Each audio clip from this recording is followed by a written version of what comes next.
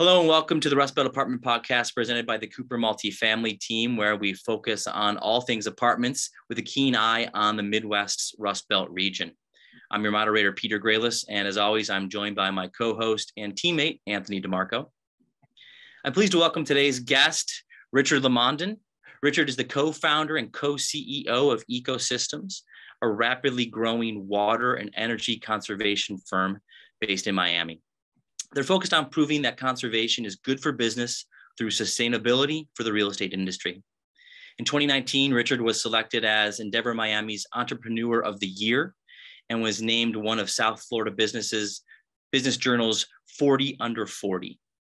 In 2020, Ecosystems was recognized by Inc. as the 48th fastest growing private company and fastest growing environmental services company in the United States. Richard, it's a pleasure having you. Thanks for joining us on the podcast. Thank you. Thank you for that excellent intro. It's our pleasure. Happy to have you on the pod.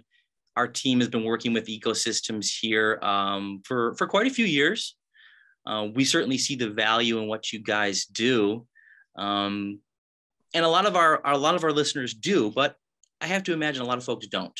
They don't understand or even realize what water and energy conservation is. So I thought we could perhaps kick off by a little, water and energy conservation 101, explaining to our listeners kind of what you guys do. And then from there, we can, take a look at the benefits it provides environmentally for businesses, jump into a couple case studies and just kind of see where this conversation goes. But why don't we set the table by, just a brief explanation of what you guys do down at Ecosystems. Perfect. Well, as you said in your intro, we were founded under the premise that businesses can be part of the climate fight, and that our whole MO and our genius is to align capitalistic incentives with public benefit for all. And so, if you zoom out to the bigger issue, right? I mean, enough's been covered around climate change and energy challenges. Everyone's seeing stuff at the gas pump right now, right? Sure. Water has gotten a little bit less coverage. However, if you've looked at anything out west, or even what's happening now, it all ties in. In the Rust Belt and a lot of other cities, there's the major issue that we find is, along with climate change and all the changes that are happening to how we receive energy and water, our infrastructure is aging. Right. I mean, we all have older cities. A lot of this infrastructure, if we touch on water, for example, a lot of this was built after World War II. Yep. And those are some old pipes now. I mean, I'm sure some of your listeners have dealt with those old cast iron pipes that start to go bad and sag. And imagine that on the entire infrastructure line that delivers your water. Right. And so we both have an issue with supply challenges due to climate, but also due to how we deliver. And so when starting the company and focusing on the real estate industry and multifamily in particular, what we did is we try to focus on root cause, right? And so we went to EPA's website, where they said US homes waste just in leaks 1 trillion gallons of water each year. Wow. 20% of all toilets in the United States are currently leaking, up to 200 gallons of water a day. So, I mean, I don't have the stats on how many toilets, but let's say there's one per person. We're looking at 325 million.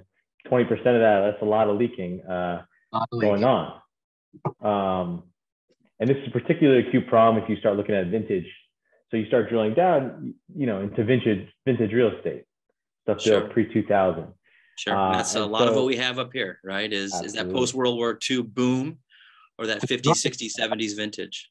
Absolutely. And to go, and so as we kept drilling down, then it was okay, in addition to that, efficiency is a challenge, right? Everyone's seen those big 3.5 gallon toilets, or, properties still using halogen light bulbs or compact fluorescent light bulbs. And so really what our focus has been is getting to these root causes that are both causing wasting in water and energy, and identifying them and helping explain the business case that not only is this a good environmental play, but there's a clear return on investment attached to everything that we do. And, sometimes what happens is people want to get to like, hey, how do I put smart this and technology that? And I say, slow down. Before you start utilizing the 21st century technology, we got to get you there, right?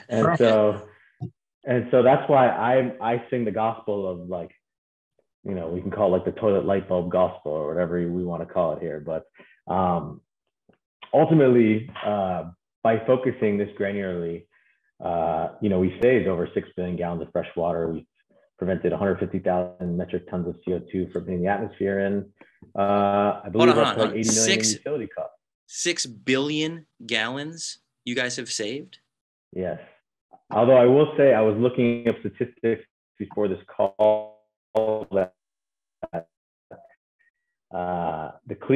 Ohio uses 5 trillion. The bucket is Rich, we're gonna have to have you repeat this here. We're losing apt, but yes, 6 billion gallons our little company. Oh no. The internet connection just came across as unstable. Can you hear me now? It's okay. We lost you a little bit. You had gone into, I was kind of flabbergasted by, you guys had saved 6 billion gallons. You then went in to describe Cleveland and in what we lost you there. I'll roll it back. So basically, Ohio uses 5 trillion gallons a year, just the state of Ohio. So you start thinking about the scale of and inefficiency that's going on in a state like Ohio, and you start expanding that nationally. I think you start to see why we need more than just a company like ours, and why us growing and companies like us growing is so important. Both for impact and for helping apartment owners. Richard, how'd you get into the industry? It's obviously a niche. I don't think there's many young men that say, when I grow up, I want to conserve water. Although perhaps maybe there was an environmental lean from you. A little backstory on it. So I joke sometimes that I'm like, yeah, when I grew up, I wanted to be a glorified plumber or electrician, right? But the story is my dad was a real estate developer down here in New York and then in Miami in the early days. And so we grew up around real estate. But my brother and I also avid water sports, particularly my brother, loved to be outdoors. And so what we really wanted to do was marry our experience in real estate with how we can impact the environment. And so where that led us, it could have led us, and we always say, to a lot of different places. But when we kept seeing these kind of statistics and thinking about it and being like, why isn't anyone doing anything about this? Basically, I think part of the reason why is because in a lot of ways, it's not like we are creating the next Google or anything like particularly sexy on that arena. We got really granular and got our hands dirty and in an area that I think a lot of folks may not be interested in. Sure. But I think that by focusing on that, by marrying the white collar consulting with the blue collar work that we do, I like to call it green collar. I don't know if that actually fits. I love that.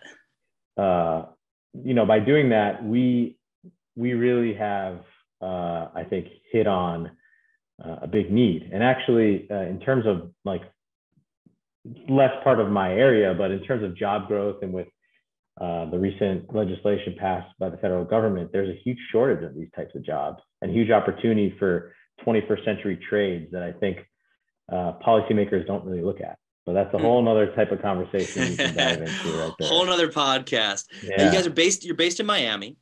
Yes. I'm not sure if I told our listeners that. Based in Miami, Florida. You guys cover the entire state, or the entire country, rather, all 50 states, correct? I think we've worked in about 35, 36, as far away as Hawaii, and is in the west side, and as far northeast as I believe Pennsylvania. So kind of covered most of the U.S. geography. And we're not a huge national company. I think our head count's about 85 people, but we're able to seed teams in different areas of the country and have them travel around. And we're lucky to work with great partners that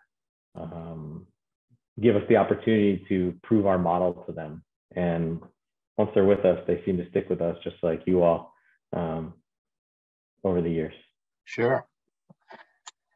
Richard, you mentioned you have 85 people and that travel around. Obviously, from our experience working with you guys, we know that you guys have multiple travel teams. But maybe explain to everybody how you guys go about doing business in Hawaii or in Pennsylvania when you guys are situated and heavily located in Miami. That's a great question. I think it's worth stepping back to how our whole process works. Sure. So how it works in general, an ownership group, a management company, a forward-thinking brokerage will come to us and basically there aren't too many like you. I'm being serious. We don't get approached too much from the brokerage side of things. Where they'll approach us and, they'll say, hey, sometimes it's, hey, we have these really high utility bills. How do we deal with that? More recently, particularly at the larger scale organization, it's, hey, we need to develop a sustainability strategy. How do we do that? But how do we do that in a way that it's not some consultant gives us this big, thick book and then we don't do anything about it? Yeah. And so what we'll do is we will assess the portfolio. We'll identify areas of either high rates or there's potential rebates and incentives, or there's potential regions of the country where we know they're more it's more friendly to implement this type of work. And so we'll identify a target hit list and we'll kind of tier and we'll dive deep into utility bills. If we're doing a full service water and energy conservation work, we actually get out to the site, we inventory all the different equipment on the site. We deliver a report saying, okay, here's everything you have, here's everything you can do, but let's prioritize by whatever your goals are. Is it what's going to save you the most money? Is it what's going to impact the environment? Is it a blend? And so once we understand the goals of the partner we're working with, we'll design programs for them and we'll help them develop goals. Let's say you're saying, hey, we want to save 1 billion gallons of water across our portfolio, or hey, we want to save 50,000 metric tons of CO2. It's like, okay, well, based on your portfolio, here's what we would need to do to get there. And so the benefit of working with someone like us is that we also implement. And so we're not giving you these fanciful numbers that are made up. Like, we're giving you hard bid construction numbers to implement these projects. And so it's tough being, vertically part of the entire process, but we wouldn't have it any other way, because there's right now, the way most people deal with this is disjointed, multiple vendors, depending on what part of the country you are. And so most of the partners we work with have stuff in multiple states, whether if it's across the Rust Belt, whether if it's the Sun Belt, whatever belt you want to name, they probably have assets there. And so,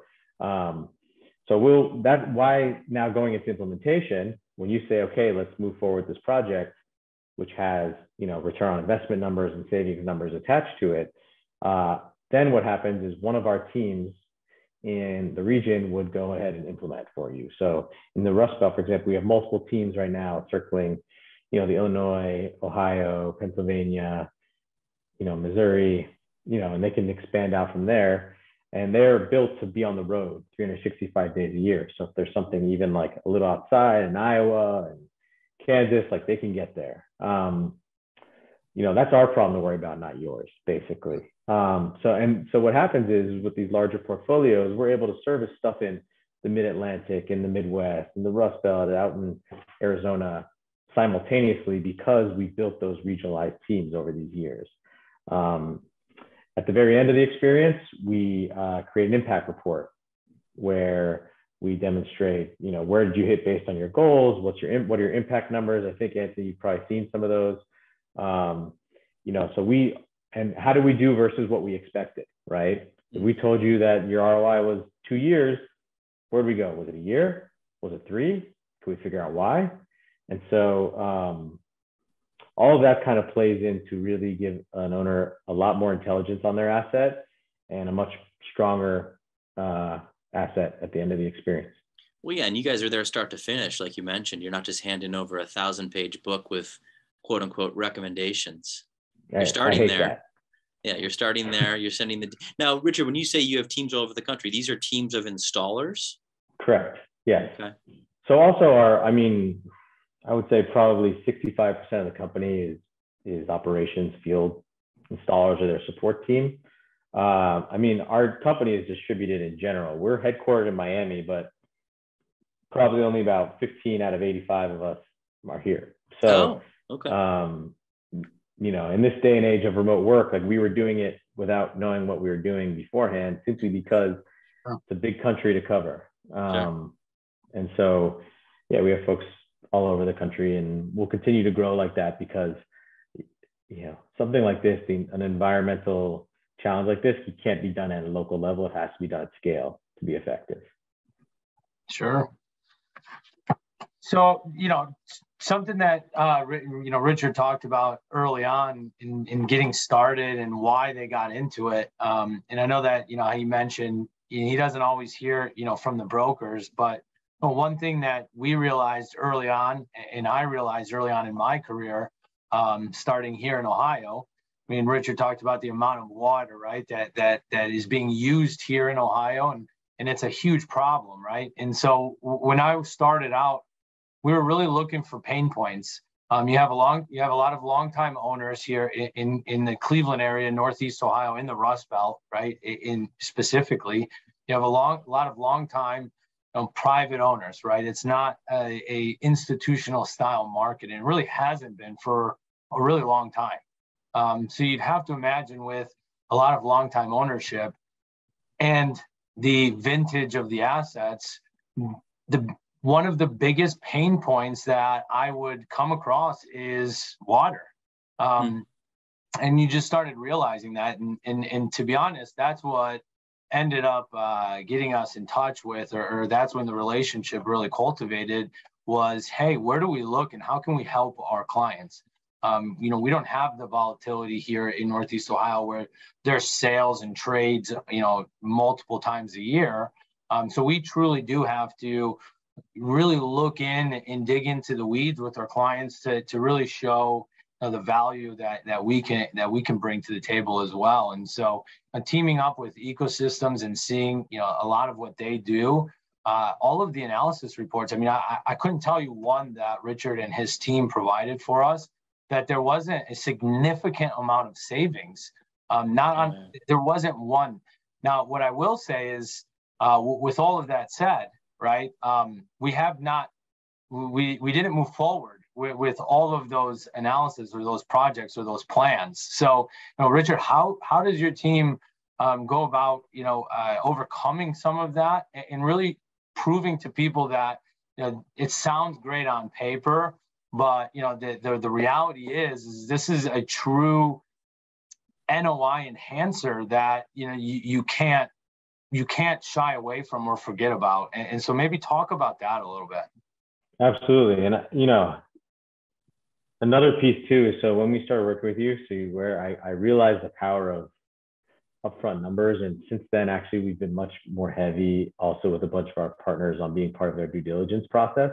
So making sure that in the underwriting, and so that's what you were doing with us a lot of time is, hey, either we're selling an asset or whatever, like let's underwrite some potential value add, services that we can provide as part of maybe a new owner coming in or whatever it is. That's what I mean by forward thinking. Like very few folks approach us about that. And so that got our wheels turning, like, hey, maybe at scale, we could be part of the due diligence process on the buyer side too, to potentially add the same kind of value. But what you touched on, another piece, is the greatest challenge that I have faced in founding and growing this company has definitely been education, right? And proof of concept. And let me tell you, when that's the first 5 years of our experience, we're going to hit 10 years old in October. We're what they call bootstrapped. So like I have that whole like living in a back house, no investors until I didn't need them anymore type of thing. We had to pound the pavement and no one believed what we were saying. And so what's happened now is I have hundreds of case studies and results that I can provide and to show it. And what happens is there's varying degrees of skepticism, but I would say that the amount of educating I need to do has improved tremendously over the years. Like it seems like people have over time, like the problem has become more prominent. One really good example, I think, within about the unit range where you all work is, so we did a project in, where is it here? Sorry, let me pull it up. It's in Columbus, Ohio. Okay. It was 238 unit property, Okay. in which we came in and saved them $126,000 a year in water costs on an $140,000 project. So, and this is just a water and energy. What we did there is we upgraded their toilets to new water efficient toilets, new shower heads, new faucets. On this one in particular, we also actually installed new washer dryers in some of the units. They had some aging ones, and they wanted to, they want to do a test pilot in one building around this as an amenity. So actually, we added some water to that project because they wanted to use it as an amenity, but we used obviously water efficient products, and they saved $126,000 a year on water. And so not every property is going to hit those kind of numbers. They made their money back in about 14 months. Wow. Which are how many investments you can make that have that kind of return. When you say a full water project, is it just toilets or what does that include? So the main, as I said before, so the main water users in any type of property, number one is going to be the toilets. It's where the leaks happen. It's where the most usage happens. 100%. Second biggest area, showers. And so what we do is we don't try to change behavior. We try to flow with behavior. And so rather than, say, okay, do an education program, shower less, like we'll give you a good pressure, more efficient shower head, right? That's kind of our goal. And the ownership group can help choose which one they want. There's varying price points and needs. The third biggest are the faucets. And so in this particular project, we didn't put in new faucets, although we can do some kind of light renovation work for someone. We changed the aerators, which are basically like the filters that control the flow rate. So that kind of work is really where we got to. And then, like I said, we actually added some usage by doing one building of washer dryers for them. So, that's really the main bread and butter program that owners can bank in to know that there's likely savings involved. We can go deeper, like we can put some work with the tub spouts if they want to, and there's other different areas. But this particular ownership group was looking for the best return they could get. And so we focused purely on, okay, in terms of return on investment, where do you want to be? On this property, by the way, we also did a full common area and exterior lighting program where they wanted to update to LEDs. So we both moved everything from old-fashioned halogen bulbs, lighting to LED. And we added in some additional lighting for them to light up some parking lots and street lighting where maybe they thought there were dark areas that, and some monument lighting that if they didn't want they wanted the property to pop a bit more and have a little more curb appeal. We made sure that work was done in a way that was efficient. So there's all different, that work was more done for aesthetics, but in an efficient manner. So like I said, when we have these conversations with owners, it's all about what their needs are and us discovering what they want to do. Are they trying to reposition an asset? Are they just trying to drive, better NOI? Every group's different. And so we're not a one size fits all because of that. Now I have to ask you, because I get this question all the time, especially from the stubborn guys, the guys that, the quote unquote, I know it all guys, right? Well, if I put a 0.8 flow or 0.8 flow toilet in, I'm just going to deal with all backups. Backups, yes. Nothing's going to flush through. There's not enough pressure. How do you respond to that? So in my experience, I think we've done, I have to pull up the exact number. I could send it to you, but at least 500 different communities. Of those, 2 of them, we've seen that. So it's not impossible, but like we're talking mega money odds almost, like in terms of when this type of challenge happens. I mean, in an older asset, there are things that could potentially go wrong. My question to them is, first of all, is how have you been maintaining the sewer system? Have you ever flushed out the sewage system? How long have you owned the property for? So that to me is, if you're concerned about that, that's a first step. In every instance where we've seen a challenge, it's because the property wasn't actually being well maintained. And so, but I would say, like I said, 2 out of 500 plus. It really hasn't been a challenge, and we only work really on vintage.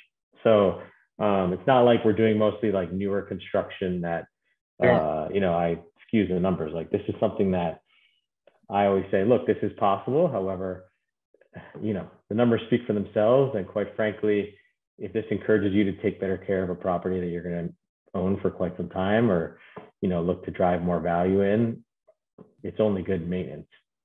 That makes sense. Do you see states that experience drought, like California, Arizona, West Coast?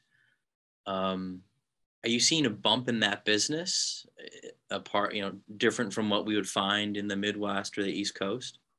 What's interesting is about out west is they started this sooner.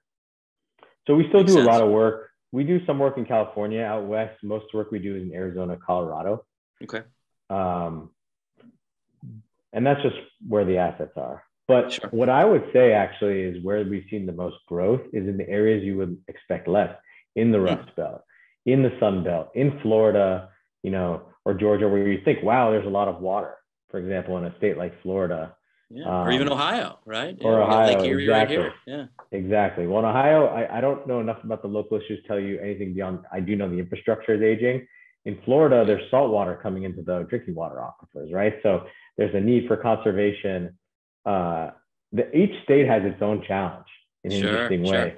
Rainfall patterns, but absolutely out west, they're in a bad way. And you see that a lot in the incentives and the water rates, but not always. Believe it or not, some of the highest water rates we see are actually in Atlanta, Georgia. Energy rates vary as well, while some of the lowest rates we see are in Las Vegas. Riddle me that. I don't get it. Any idea why? Well, Atlanta redid their whole sewer system. A lot of it was actually Civil War era pipes, some of them. Wow. So that's why I say infrastructure is the biggest driver of cost increases, but there's nowhere in the country that has experienced utility cost decreases, really. Maybe a few exceptions. Sure. All you see is both on energy and in water, costs continue to increase. On the energy side, various reasons. Cost of fuel, getting new power plants online, shifting over to renewable energy. On the water side, delivery infrastructure. Who pays for redoing it? You do, right? It just comes through surcharges in your bill, increases in rates. So this is the kind of thing that affects the entire country in its own way.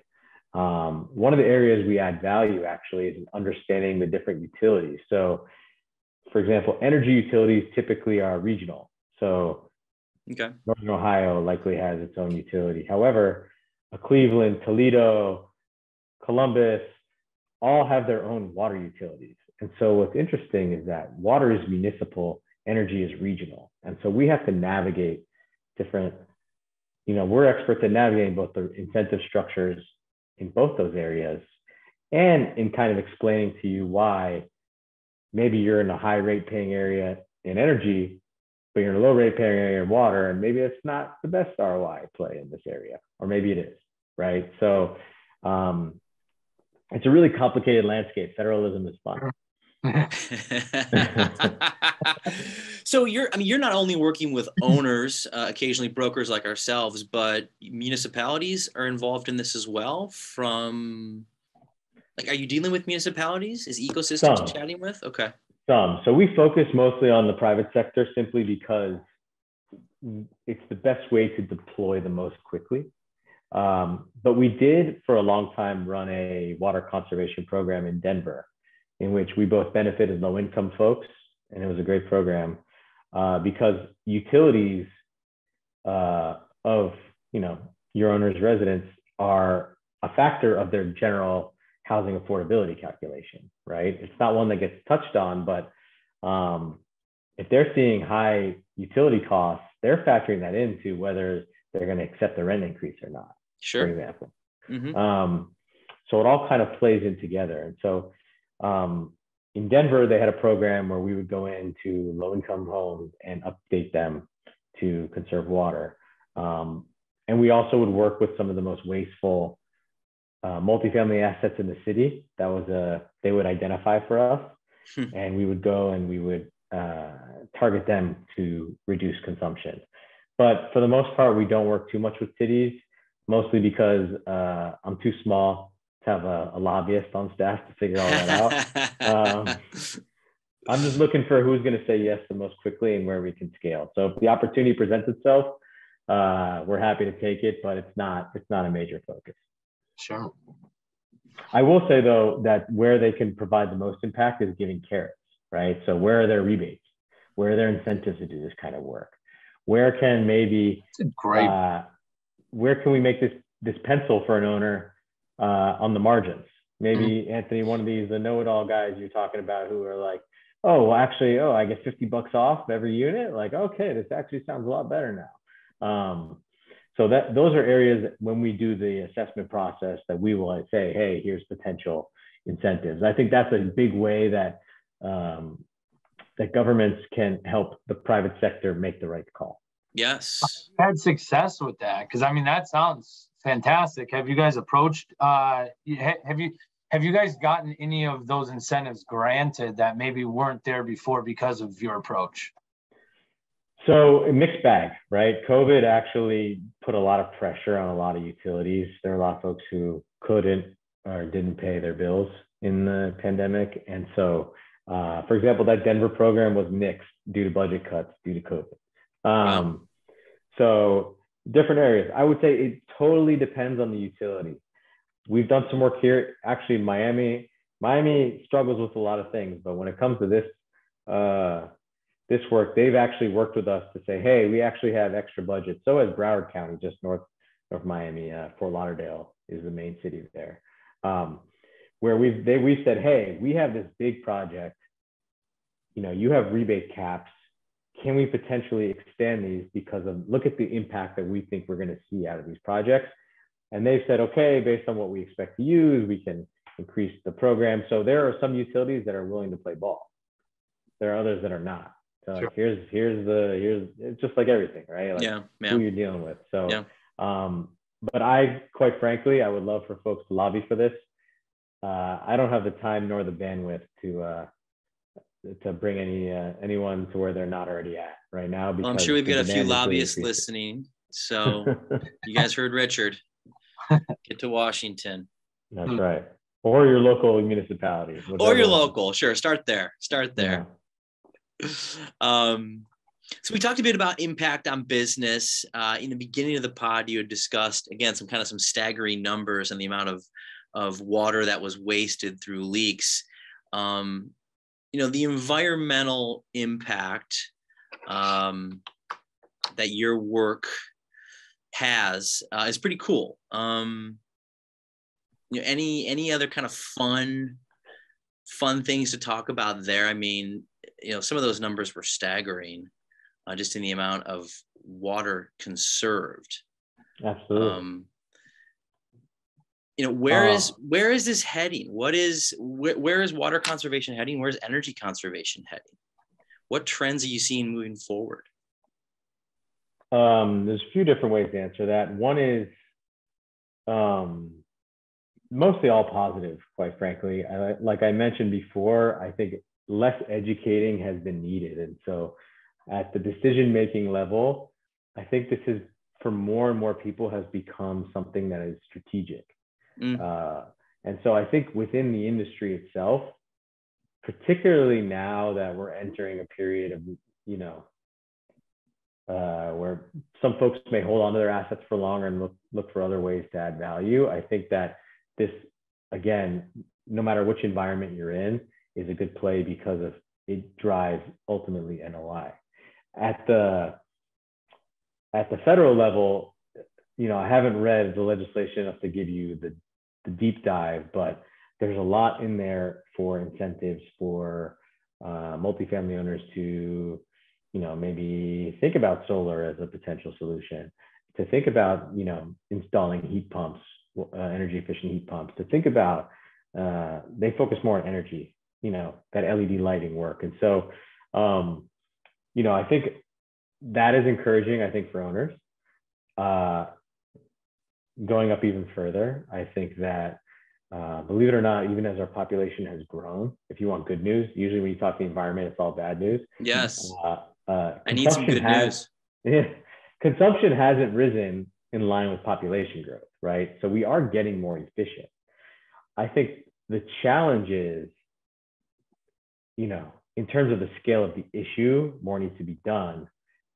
But, societally, like, things are being done, right? And I think more and more businesses are realizing that, it's beneficial to be part of this, not to fight it. And so in a few different ways, with our folks who have maybe public funds and are large traded, they now have to report impact to investors and on the markets and things like that. And so, there's pressures from that side. To more, to owners, like more family long-term hold owners, this is the type of thing where, residents are looking to live in communities that they feel good about. I think that that's been an adage in the industry for a long time. Yes. And so if you as an owner can do a program where, hey, everyone, we on our dime implemented this program that is saving the community, 500,000 gallons a year, and is also reducing all of your utility bills, particularly if you do some kind of like ratio billing or something like that to the tenants, there's a lot of opportunity there. In addition to, hey, we actually upgraded all of the lighting, say common area, exterior, clubhouse, the community feels safer, it's using less energy. I think that there's a lot to be said for there's areas of impact that benefit everyone. There's no losers. Right. And I think that is where the focus should be in general. Like, where are those win-win-wins across every sector? And so that's what gets me excited about doing this kind of work is that what I hate the most is the supply chain right now, but what I love the most is the win-win-win, How has, not to get too deep into that, how has the supply chain affected you guys? Has it been difficult? Absolutely. I think, in every line of work, it's been difficult. I mean, our suppliers vary. We go direct manufacturer, we use large distributors, depends on the product. But truly, you can't get the shower heads, you can't get the toilets, you can't get the aerators. It depends on the product and the time. I mean, we have a project coming up in Atlanta in which the owner wants a very specific model in which there's 200 left in the country and there's 300 units. And so I'm like, I'm sorry, like, this is literally from the horse's mouth, like there's nothing left. So, we have to switch. Here's a fun story though. We imported a bunch of like sconce lighting, the stuff that goes on the side of buildings. And we get a call from the manufacturer and they say, hey, a wave hit the ship and your container fell off. And I was like, is that the my dog ate my homework version of like supply chain? Exactly. And so they sent me the ship manifest and like a news story, like ship gets hit by a rogue wave, loses 1/3 of containers. And I'm like, rogue wave. Yeah. I was like, a rogue wave. Yeah, nice try. Like, you were already delayed on that one. So my mind was blown that it was actually, they weren't lying. It was the truth. And so then I have to go to the partner and be like, so I know what this sounds like, but here's the article, here's the email. To the best of my knowledge, we lost the product. We have to switch. And so what we've been really good at is trial by fire. Something becomes unavailable. We don't marry any specific lines, because if they go short, we have to be able to find what's the next one up. We're constantly also pushing our manufacturers to get better, stuff that's easier to install, stuff that you can maybe change the colors on with a maintenance person manually. So there's a lot of new technologies coming through that, for example, we're installing stuff where you can change your like exterior clubhouse lighting to different colors based on the season. So you can have your Christmas lights. And so there's a lot of new technology flowing through, but we have to always be nimble. And I could say that's probably given me the most gray hairs over the past 2 years. Richard, how often should people be looking into their conservation? So let's say somebody rip the Band-Aid off and does the full replacement, or for example, like the case study that you talked about in Columbus. Is that like a set it and forget it thing, or how often are you telling them that they should touch back with you guys? That's a great point. So you almost have to break it up into what you're doing, but in lighting, one of the great things about LED lighting is that not only are there energy use conservation savings, there's maintenance savings because the burn time is longer. I would say, on water side, I would say every 6 months, I would highly recommend doing some kind of preventive maintenance program, whether that's walking all the units, checking for leaks, putting out notices, hey, something making a weird noise or whatever. What we find in general is that because these properties are so busy, it's hard to find good maintenance help. It's like getting your teeth cleaned at the dentist, right? I mean, if some other stuff's going on, like you might skip that, but you don't get your teeth cleaned enough times and all of a sudden you got a whole mouth full of cavities. And so I would say every 6 months, no matter what you do, whatever preventive maintenance program you believe should be in place, whether that's with your HVAC systems, whether it's with, walking the site to make sure all the lights are working properly, whether if it's putting out notices to report leaks of any kind. No matter what property we go into, there's always something we uncover like, oh, we didn't know that was there. And I can guarantee you that if there was a preventive maintenance program, that would be handled. They'd know. And that's not sexy, It's not like, there's not like, hey, install this thing and all of a sudden your problems go away. You got to do the grunt work, I think, to really maintain the value of an asset. And so that's what I've seen more than anything else that folks can do. Fair enough. And as our compadre Gary would always say, the true terrorist to our assets here in Northeast Ohio is water. So that's a quick way to have your body or have your asset go down a slippery slope. So 100%. I mean, you think about wintertime, right? Pipes bursting, you don't have enough water flow through the pipes are bursting. I mean, you put out your notices, right? But how do you really know? Sure. You put out your notices, okay, maybe you do a property-wide walk. An oncoming freeze is coming. You walk a certain subset of units. I mean, there's definitely a proactivity that I think owners should ask of their management companies when it comes to that. Because, what does Ben Franklin say? Was it an ounce of prevention is better than a pound of cure, right? Yep. So maybe it's a little cliche, but I think in terms of managing an asset, it's of enormous value. Yeah. Fantastic. But we talked case studies. We talked energy and water conservation 101. Anything else you'd like to touch on before we wrap up, Richard? Again, thank you for your time, man. Good call. Real good call. I didn't think this would be that, no offense, but I'm like, water conservation, what are we going to talk about for an hour? But this has been really good. I interrupted. Go ahead.